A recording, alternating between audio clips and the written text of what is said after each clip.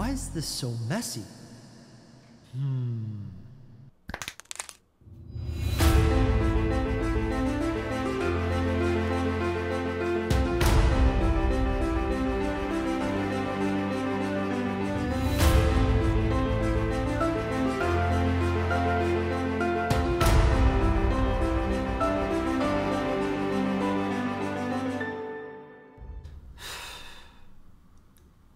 Let's get started. Hi friends, welcome back to the channel. If you're new here, my name is Jeff. Come for the best productivity apps for the Mac and stay for the dual monitor setup. Diving right into one of my favorite Mac apps of late, Dropzone 4. A feature I use every single day is dragging a file up to the Dropzone grid that appears as you approach it and airdropping that file onto my iPhone or iPad. What's more, you can drag individual files and place them into the drop bar here. This acts like a holding bay for your files. Then you can combine them into a single file by doing this. Then you can drag and drop this entire package into a messaging app or any application that receives file transfers. And what really blew my mind is that you can combine different file types together.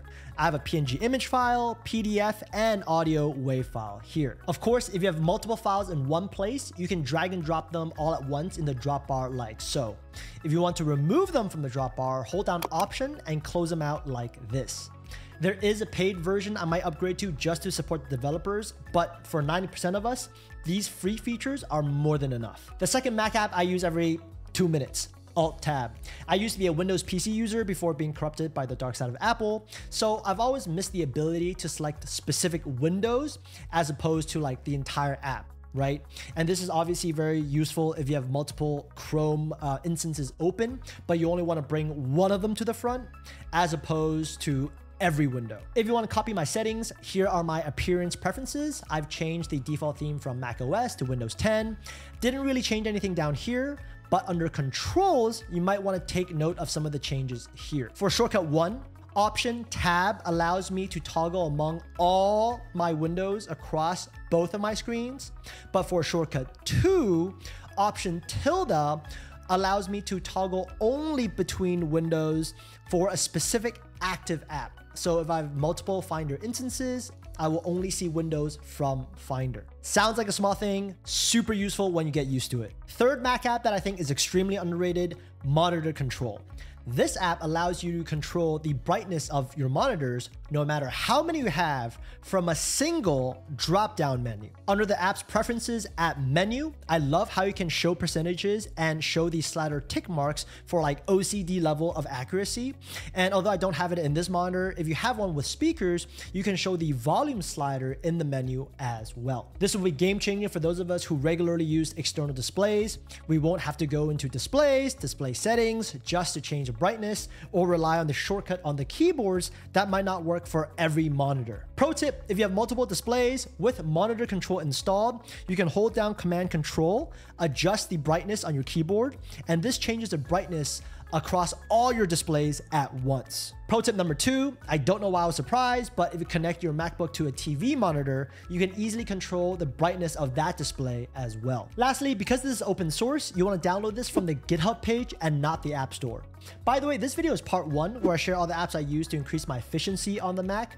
Next week, I share the best Mac apps I use for file and media management, so make sure to be subscribed for those. Best Mac app for productivity number 4, Moom.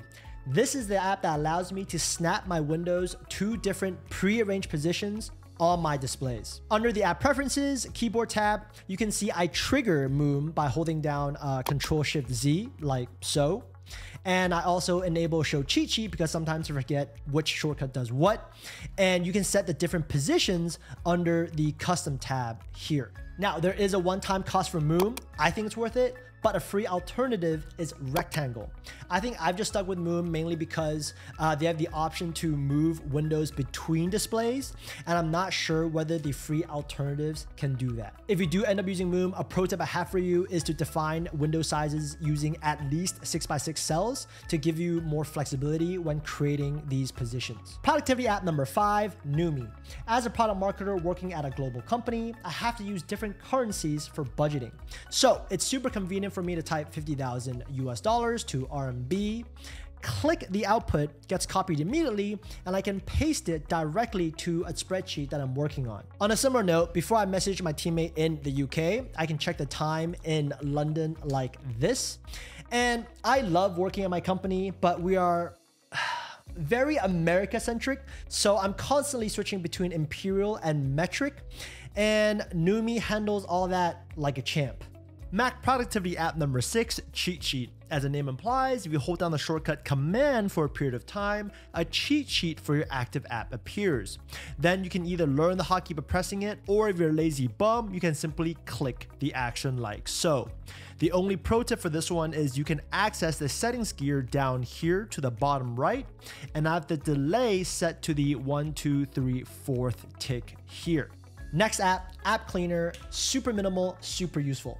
I think we all know you can uninstall any application on the Mac by dragging the application into the trash can and emptying it, but that method leaves behind a bunch of useless files that could take up your storage. So with AppCleaner, all you gotta do is drag and drop the app over, and not only does it allow you to remove the app itself, but you can now also review and choose to remove all the files and documents created by the app. And as someone who likes to be clean and tidy in real life, I love this. Pro tip, you can add AppCleaner to your dock and just simply drag and drop apps from, let's say, Launchpad onto the icon directly. Productivity Mac app number 8, Cheatshot X. Now, this is paid. I have free alternatives for you, but none of those come close in terms of features and product updates. It seems like a normal screenshot tool at first, but after taking the screenshot, you can double click this floating window and start editing. You can draw different shapes, change to another color, make a circle like so, even add like some fancy ass arrows like this where you can change the curvature, make edits, move around, or delete. You can annotate, obviously, this is helpful. I love the blur feature here because it's like supernatural blur, and you can change the amount here. You can highlight a specific part of the screenshot, and you can even add numbers if it's something like a how-to. After all my edits, I can share to airdrop immediately, make a copy to my clipboard, or upload to the cloud so I can hyperlink this screenshot in an email to my colleague who's somewhere else. And it doesn't stop there. This app gives you the option to take a screenshot of a window perfectly with the rounded edges and a transparent background. And you have full control over this in their preferences. It sounds like they're sponsoring me. They're not. I'm even using Cheatshot X right now to record my screen for this video. The only bad thing I can say about them is that their support team isn't exactly the friendliest, but at least they still got back to me. I even went on Reddit to try to find a free alternative for you guys, and the closest thing they got was something called shoutout. If you want a quick and dirty free solution, you can go to your keyboard preferences, shortcuts, screenshots, and under copy picture of selected area to the keyboard, double click this key binding and change it to Shift Command S like I have here. This allows you to take a screenshot that doesn't get saved to your desktop. It gets copied to your clipboard, and you can use it or paste it rather immediately. App number 9, Alfred. I can literally do an entire video on this app. Let me know if that's what you want, but let's just go over the highlights. First, it completely replaces Spotlight Search. After you install Alfred, go to your keyboard preferences again, go to shortcuts, Spotlight, uncheck Spotlight Search for a command space, because that's what you're going to use to bring up Alfred moving forward. Some of the basic features, you can now open any app you want, letting you keep the dock super clean. Press space and start typing the name of file or document you know the name of, so you don't have to go around digging in Finder. Define any word you want. Lets you search Google directly, Amazon directly, YouTube directly, and allows you to run like system commands like sleep, and empty trash, which I run like 10 times a day. All that is available in the free version, but as you can see, the settings look a little bit scary. So I'm just going to go through these pages. Feel free to pause the video, copy these preferences, and let me know in the comments if you want like a full tutorial. I recently upgraded to the paid version just to support the developers because I don't use 90% of the paid features. But the two functions I do use are clipboard history and snippets. Starting with snippets, this is basically like text expander. So if someone asks me, hey Jeff, what videos of yours should I watch as a working professional? I just reply with YYTOTB, and my YouTube playlist for Think Outside the Box populates here. Clipboard history is basically a clipboard management feature. I call it up by pressing Command Option C. Super useful for me to bring up something I copied a minute or an hour ago, right? And paste it whenever I need to. I also copy a lot of pictures, as you can see here, mainly memes actually.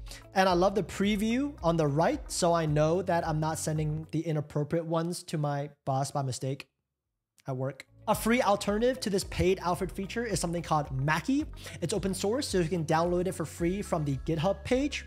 And as you can see, after I bring it up, it's basically the exact same thing as clipboard history. And I want to shout out to the YouTube channel created by Ella for introducing me to this free app. She also shares an amazing workflow tip whereby if you use the Command-Shift-S shortcut we talked about earlier to take a screenshot, you can access that screenshot immediately using Maccy. So her workflow is free, and Cheatsheet X and the Clipboard History feature are paid. Rounding out Mac apps for productivity, number 10, Logi Options. This is a must install for me, mainly because I use Logitech products at home, #not sponsored, and I mainly use this to change the front and back buttons to show desktop and mission control for my MX Master 3. Under point and scroll, I disable Smart Shift, I choose the ratchet wheel mode, and I disable smooth scrolling as well. For the keyboard shortcuts, I leave it as is. All right, let me know if there's an app you'd like me to deep dive on. Make sure to come back next week for my video on the best Mac apps for file and media management. In the meantime, check out my video on the top productivity tips for the MacBook. See you there.